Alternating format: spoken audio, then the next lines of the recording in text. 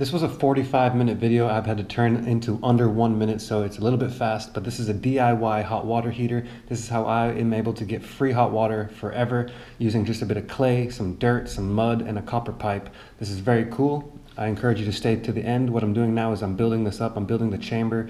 I'm putting these pipes in place so I can pull them out later, which is why I put oil on them.